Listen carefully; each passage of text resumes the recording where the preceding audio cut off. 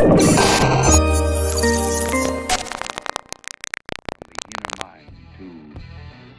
everybody to CCTV. It's Chris here speaking. Hey, I'm just going to do some filtering. The other day I went to Alaska on the 24th. Yesterday. Time is blending together really so quick. Anyways, I caught a bunch of skies. You'll see. Some of them are like big planets, some don't. But one of the big things I wanted to show you, like if you notice the left-hand corner, you've got north, south, east, west. Right-hand corner, you have the time. And we're looking at 1840, 1820. So, it's going to take you to a lot of skies. Now this one, a lot of you have seen already. This is an older picture, like a week old.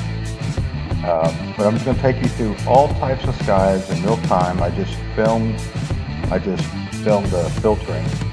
And I collected the pictures probably like in 2 hours that morning. Of time 1841, which is about 6:30 at night.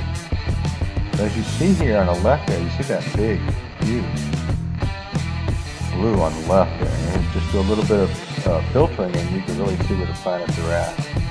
I'm going to put up some charts here of Samuel Hoffman. Rebecca does some really good charts from Facebook. Thank you, Rebecca, if you hear this. And we're going to try to get more precise on nailing what's Planet X, what's Nibiru, what's Tu's moon, okay, what's a sundog. So just keep watching. I'm going to put some music on and I'm going to flash some of those pictures. And pretty much this is the all visual show from this point on. And this is all stuff I caught on the 24th in Alaska.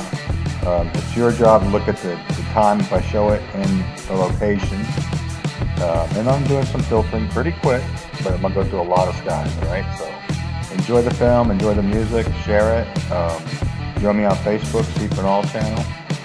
Doing all kinds of stuff on Facebook. I'm getting ready to do more live shows on Facebook. I'm just trying to figure it out. I think I have an easier time on Facebook going live, but we'll see. So just keep watching. Notice the north, the southeast, and the west. Okay, as you see sunrises, sunsets on this. Check it out, 1841. I'm telling you, west, northwest, north, and southeast. Suns came up. So it's going to go pretty quick. You might have to stop it. Check out, timestamp it. But don't worry, I didn't get too precise. I just want you to see a lot of Alaskan skies. And you're going to pick a lot of stuff out. You can stop it, click a picture, put it on Facebook if you want. I don't care. Make sure you subscribe. Thumbs up. Talk to you later. Let the music roll. God bless everybody. Make sure you subscribe to Ka-Fi because that might take me down. Backup channel. Ka-Fi TV. It's CAFI-TV channel. We'll get you there. Or just go down on the link on the bottom description. Click over, or on the homepage there's a button to click over for subscribe to all my channels. So I have like 4 channels. So keep watching. I'll talk to you guys later. And thanks for all the monetary support from you guys. It's a great blessing. Keep coming. Keep watching. Stay awake.